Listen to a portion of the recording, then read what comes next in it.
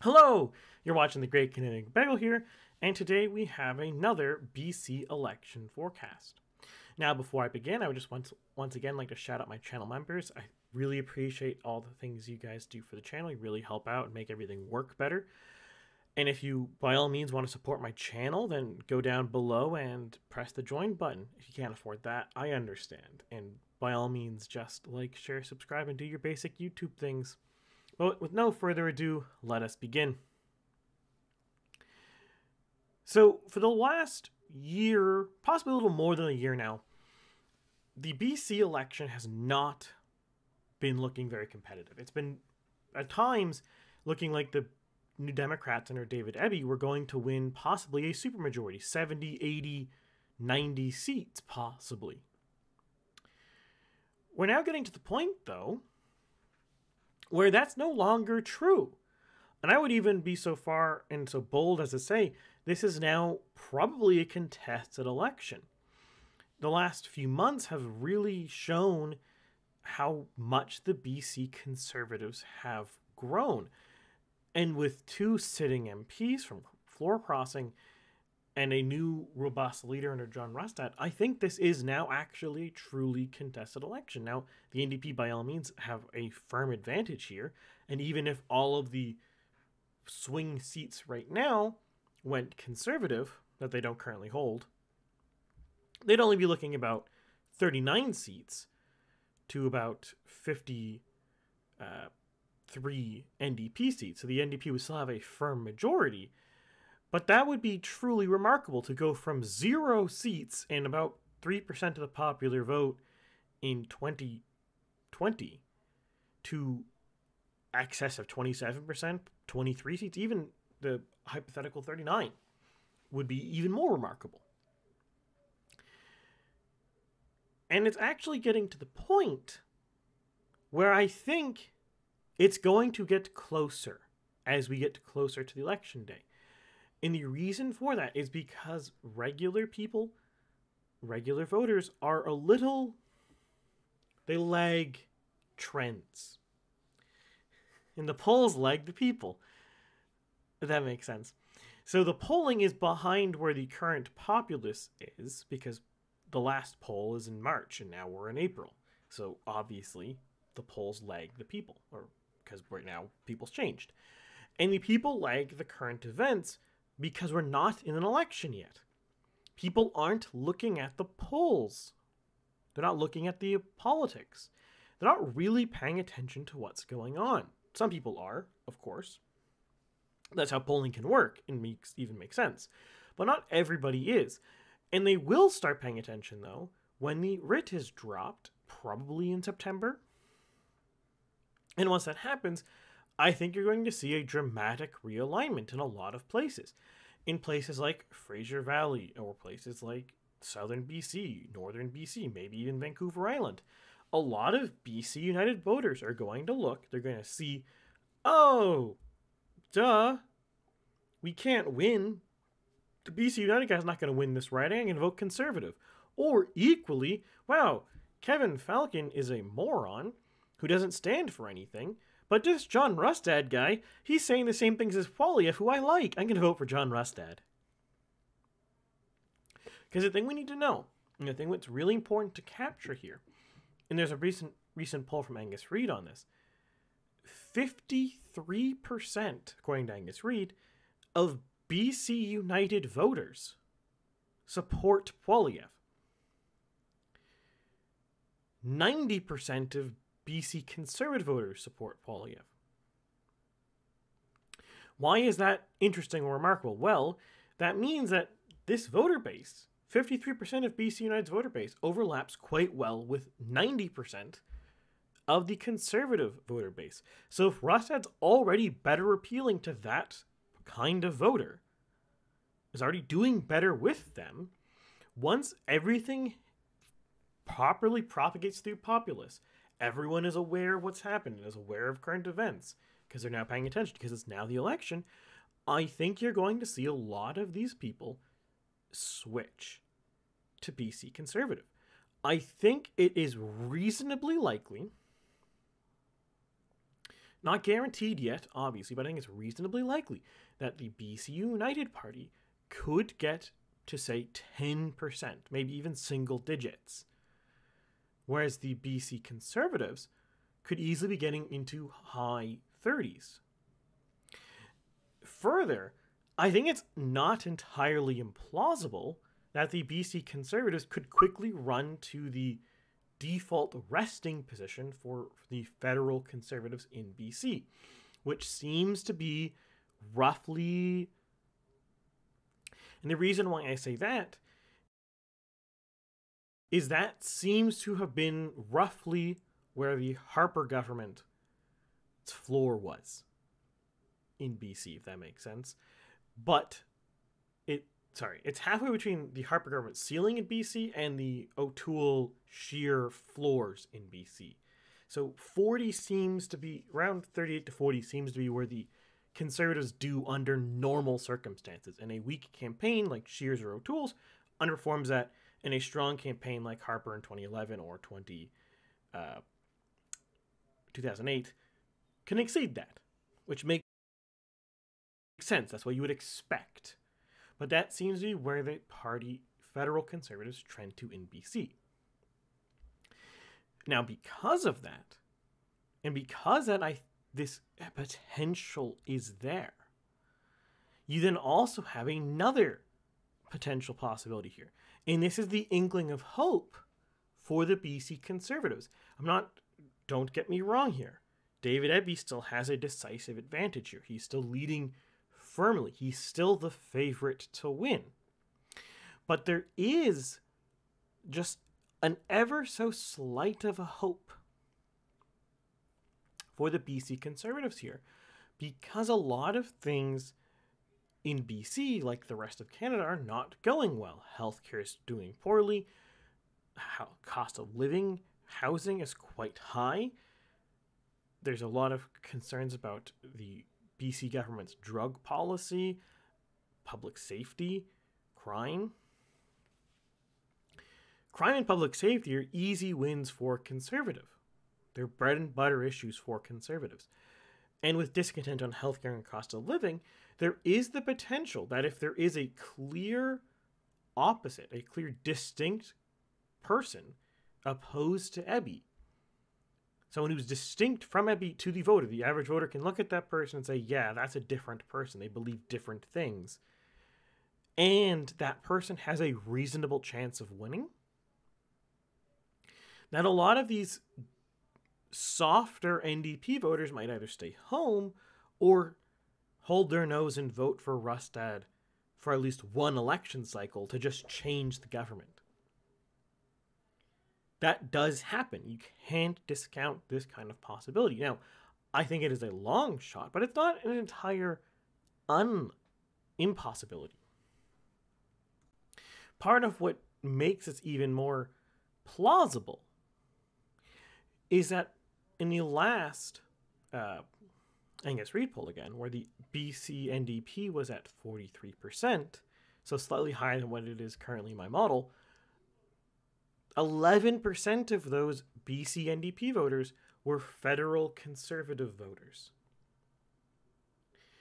That, again, it's just like with the math with the BC United, gives room for Rustad to win them over. If you can convince those voters that the BC Conservative Party is better on these issues, has a reasonable chance of winning, is distinct from BC United, is distinct from the NDP, is similar to the to the federal Conservatives leader Pierre Poilievre.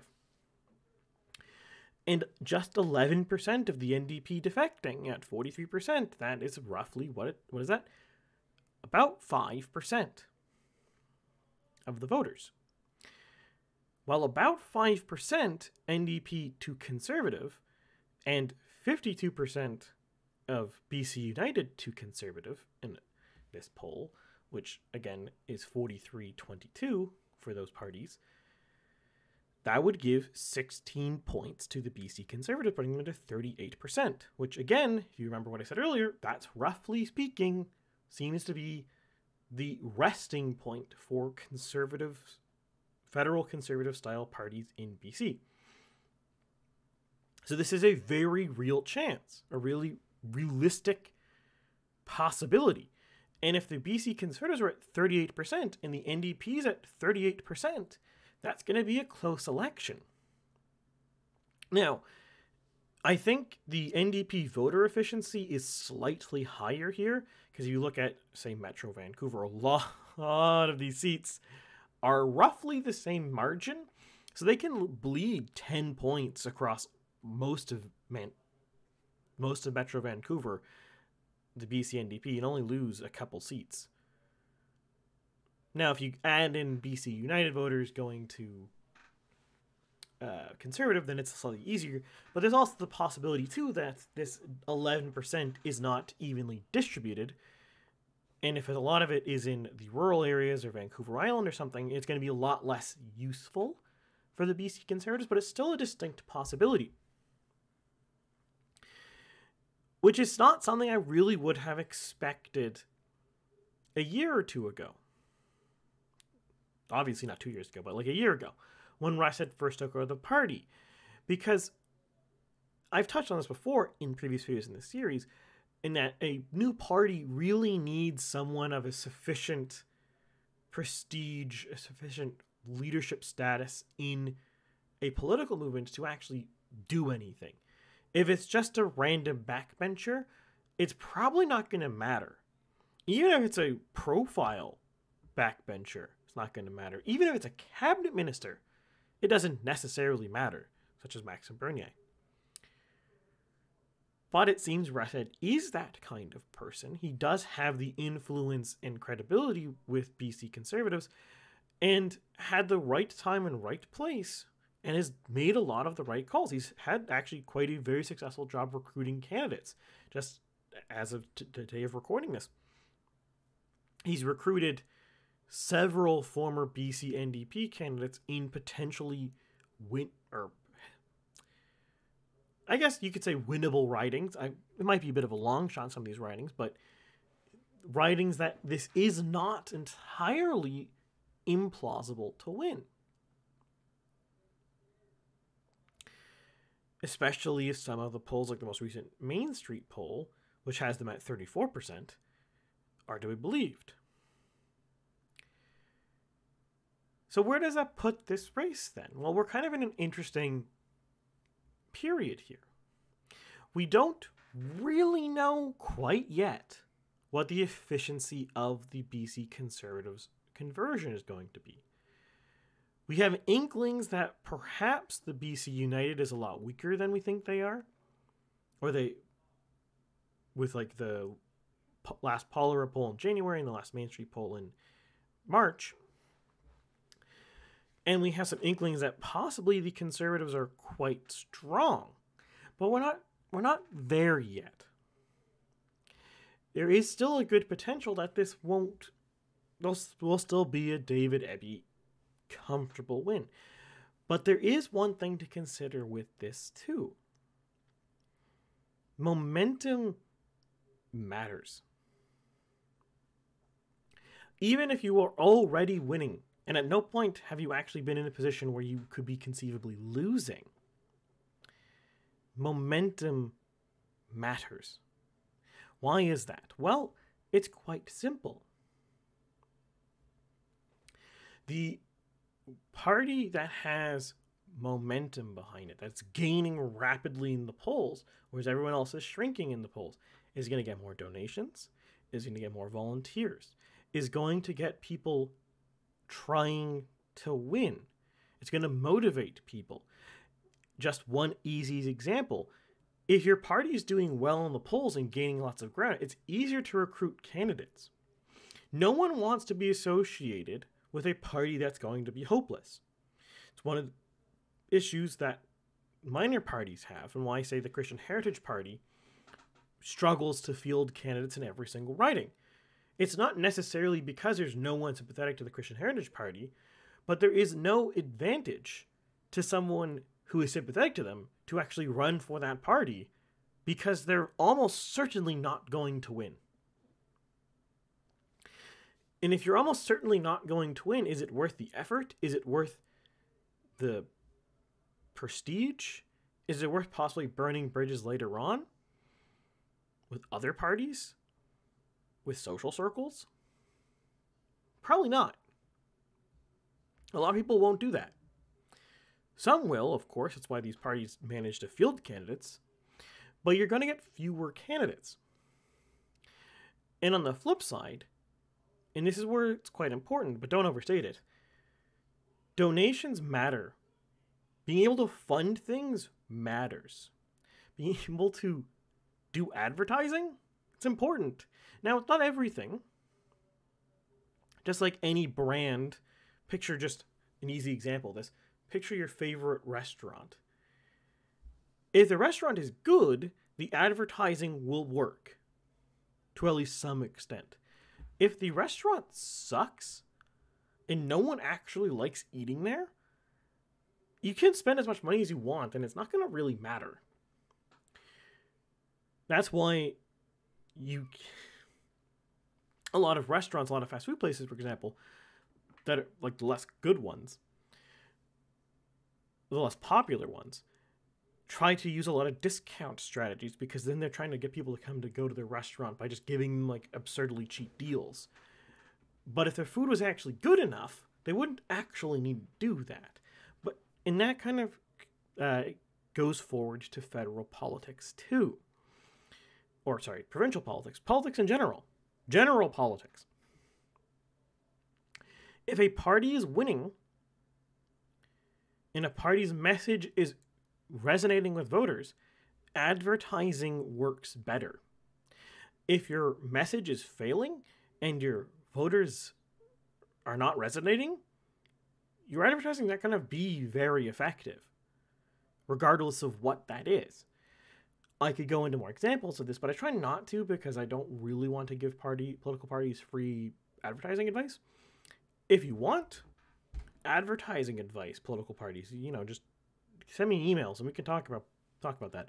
But if you take a look federally right now, we're just going to hit broad strokes here. Why is the Liberal advertising strategy so weak? Why is it failing so hard? Why is it falling so flat? Why is the Conservative strategy seeming to work so well? Now, you might think at first glance, oh, the Conservatives have a better advertising team, have a better marketing team. Maybe. Don't get me wrong, that could be a factor. But the bigger consideration, the bigger issue that matters more here to voters, that matters more here in practice, is performance and belief.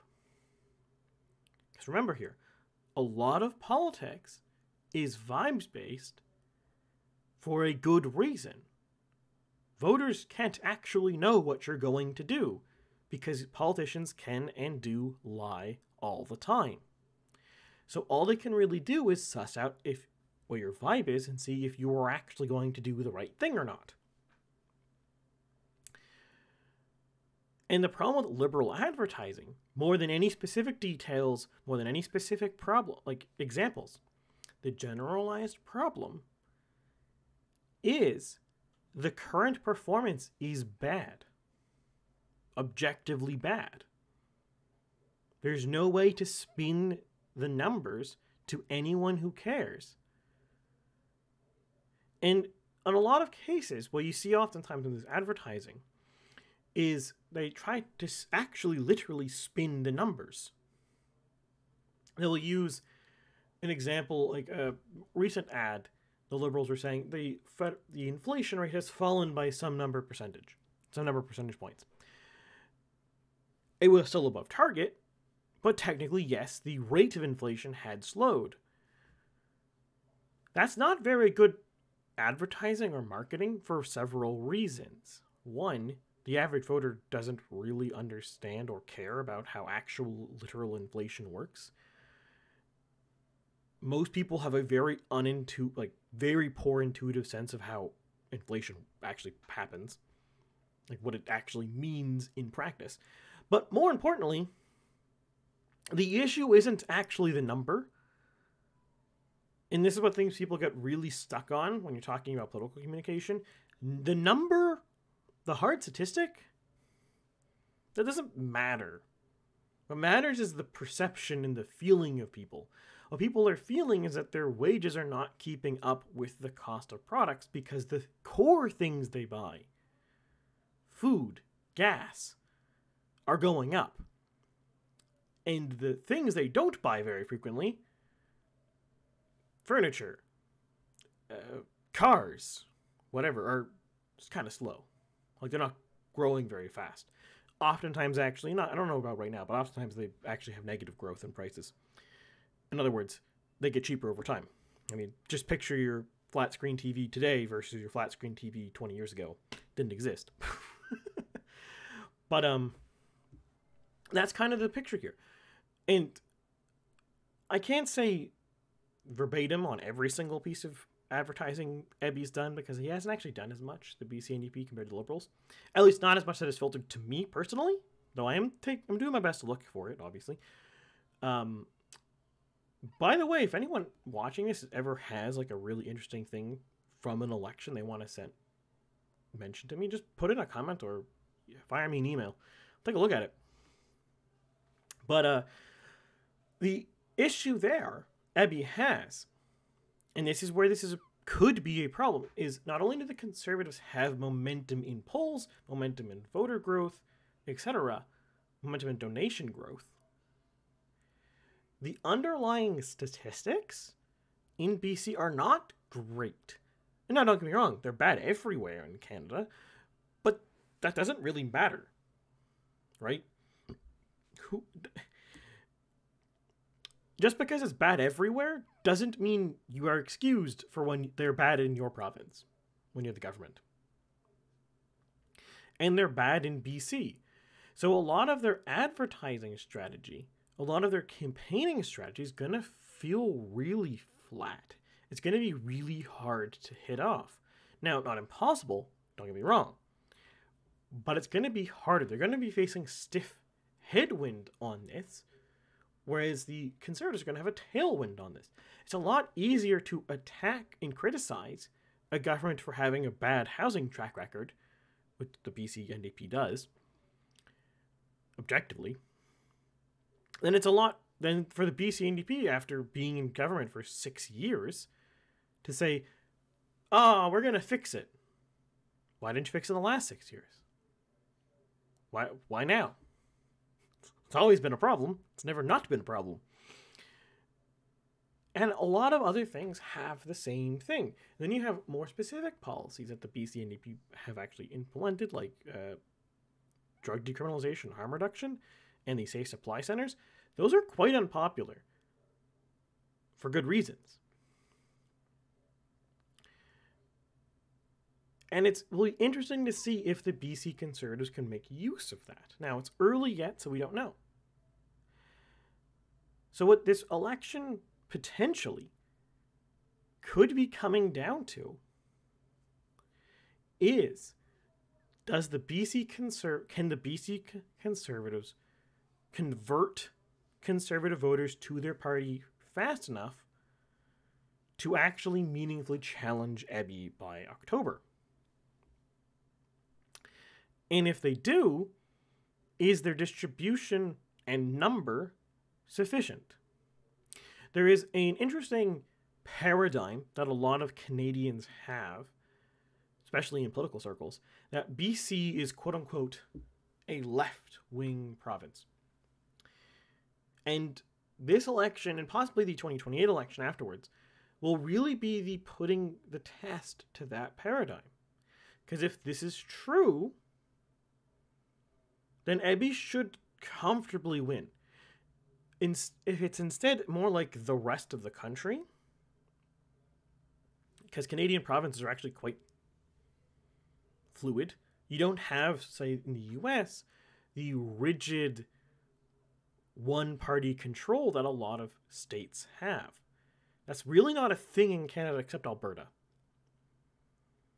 which is actually quite remarkable in Alberta. Nowhere else is even approaching that.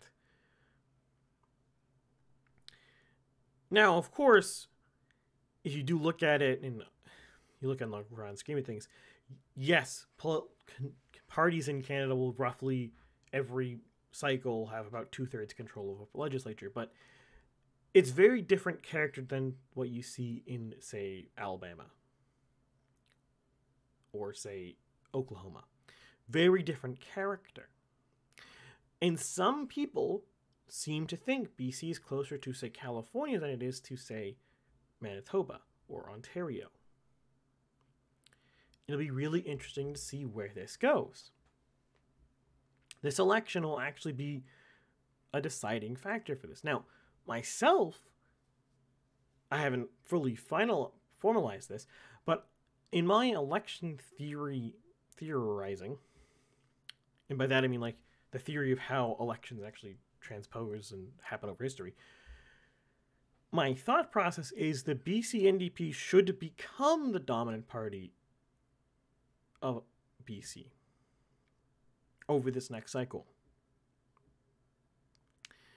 Next 90-year generation cycle. But it's early days yet. I'm now starting to doubt that. I could have made the wrong assessment. I stand by my theory, but just because the theory predicts something doesn't mean I, an applicant of said theory, is going to make the right call of what it's predicting. The end result will almost certainly follow theory. It's just whether I can interpret theory properly. But this will really be a deciding factor for this. Because if 2024 is close or conservative win, then 2020 will almost certainly be conservative win. If that makes sense. And all this really boils down to the final decision, the final thing that matters here for the BC Conservatives. And this is a thing that will filter through federally and will filter through in every other level of government in Canada, is can the BC Conservatives win the outer core of Vancouver? So what do I mean by that? Well, let's take a tally first of winnable seats. So starting right now, they have 23. So then we start looking at, say, rural BC. So they have 1, 2, 3, 4, 5, 6, 7 in the south. Okay. They have, let's call it conservatively 3 in the Vancouver Island North Coast area. So that's now a total of 10 winnable seats. So we're at 33. Then you look at Fraser Valley and Vancouver. You have 1, 2, 3, 4, 5, 6. 6 more. So now we have 39. Remember what I said earlier? Yeah, 39. Makes sense. Now, if we push some definitions a little bit, we push some things a touch, we could say, okay, well, maybe they have 1, 2, 3, 4, 5, 6, 7, 8, 9, 10. 10 more around Vancouver and Fraser Valley area. So now I'm looking at 49. Now, 49 itself is just enough to win a majority. But if we're in a situation where the BC Conservatives can only win 49 seats, they're only competitive in 49, they're not going to really reliably win governments. But what I think might be happening here, and what I think I missed in my first thing on Twitter when I said this, is rural polarization is happening faster than urban polarization is. In other words, this assessment I just gave you, this potentially 49 seats the BC Conservatives could in theory win, is undercounting it because a lot of the Vancouver Island is actually in play in the long term. And if that's true, and we add the 6 seats of quote-unquote rural Vancouver Island, I mean, pretty much all of Vancouver Island is pretty rural, but we're gonna call it rural Vancouver Island here. Those 6 more seats now put them at 55 as winnable.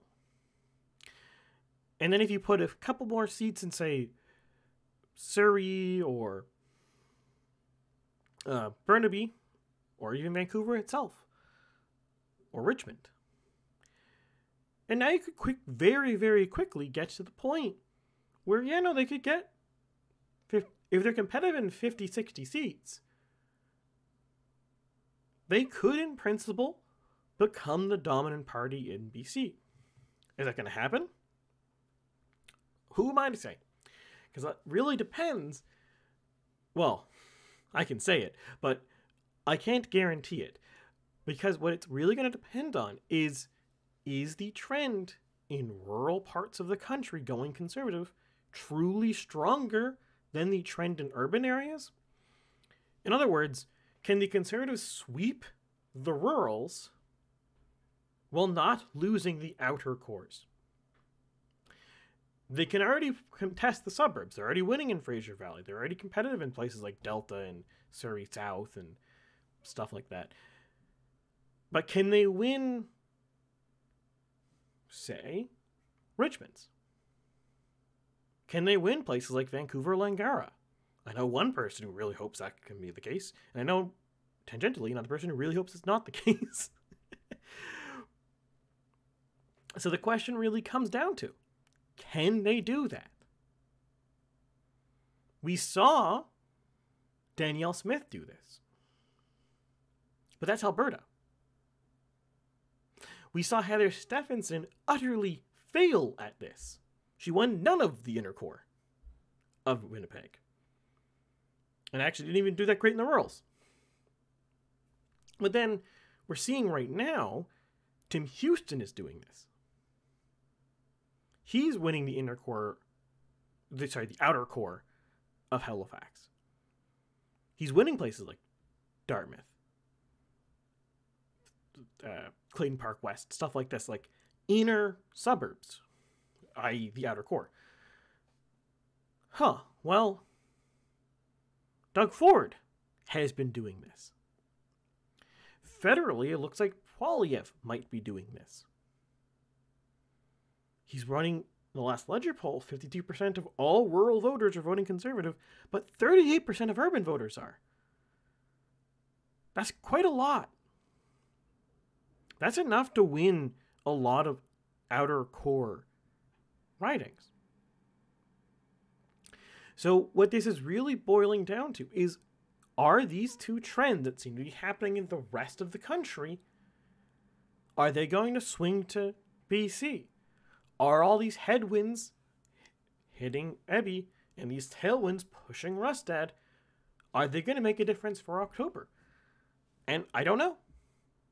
This is one of those moments in forecasting, in modeling, where I genuinely can't even hazard a guess. This could go anywhere right now. Now in 4 months? 6 months? Well, we'll be pretty set. We'll know what's going to happen by October. If the BC Conservatives are still around 27% in October, it's going to be an NDP win. If they're in the 30s, like Main Street says, then it's anyone's game. Standing campaigns. Oh, that. I bid you all adieu, and I will see you guys next week with something different.